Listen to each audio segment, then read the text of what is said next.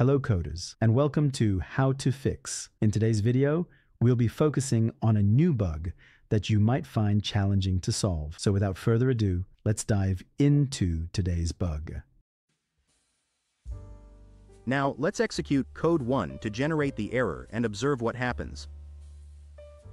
Here's a detailed analysis and the remedy for this problem. Feel free to pause the video to read through the explanation.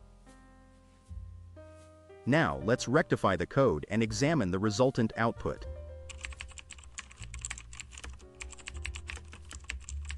And presto, the code works perfectly and our output is just what we anticipated.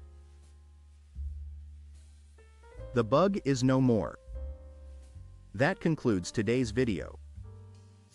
If you found this tutorial useful, be sure to give us a thumbs up and subscribe to our channel for more troubleshooting videos. Remember, stay inquisitive, keep learning, and happy debugging, folks.